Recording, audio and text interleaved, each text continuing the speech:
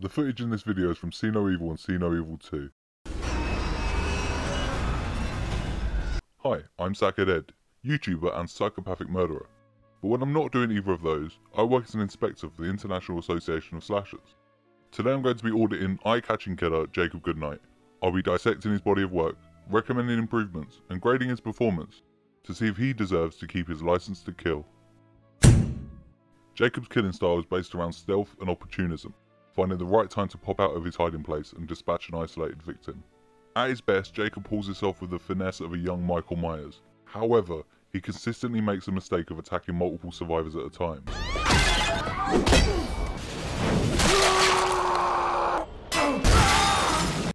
Which almost always backfires. I'd like to see Jacob take a more patient approach to his killing. His bloodlust often leads to him running out at every group of survivors that he sees. He doesn't need to do this. Survivors are generally pretty stupid and will split up on their own volition. This isn't right, we should split up. Yeah, good idea. He should wait for this, then pick them off one at a time. I'd recommend trying some mindfulness techniques, maybe a book on tape. Jacob Goodnight does his best work when in a hunting ground that he has adapted to complement his killing style. In the hotel, Jacob used a combination of peepholes, two-way mirrors and tripwires in order to keep constant tabs on his victims. This is an ingenious strategy that very few slashers of his kind take advantage of. Having a knowledge of your victim's whereabouts makes it all the easier to get the jump on those oblivious survivors.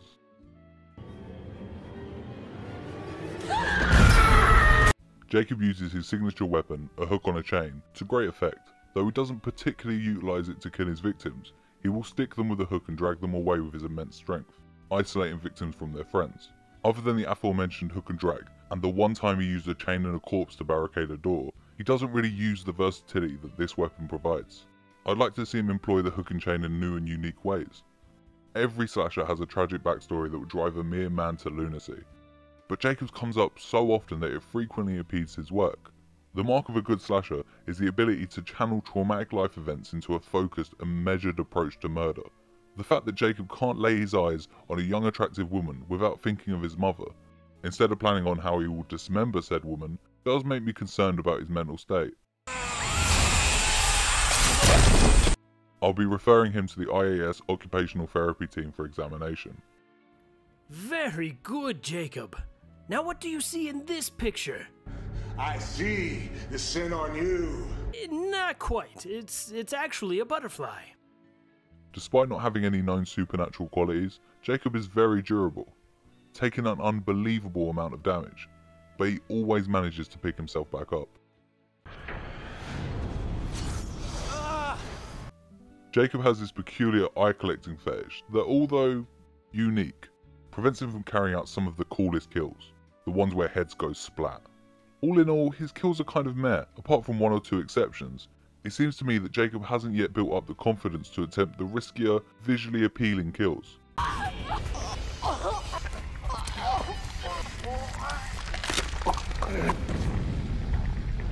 Now, some YouTube personalities would lead you to believe that the best metric to judge a slasher by is their body count, but what really matters is their KTE, or kill to escape ratio. Because killing is all about consistency, and let's face it, you don't want a survivor going around telling people how they got away from you. So I was like, hell no, ain't nobody killing me. So then I took his Captain Kirk looking ass and I threw him out the window. Jacob has a woeful KTE of 0.77, meaning that for every 10 victims he encounters, approximately 2.25 get out alive.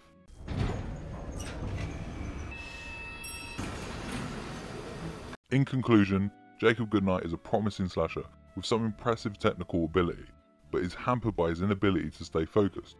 If Jacob manages to overcome his personal issues, I can see him becoming quite the formidable slasher. For this reason, I'll be letting Mr. Goodnight off with a pass. Make sure to like and subscribe, or I'll rip your fucking face off.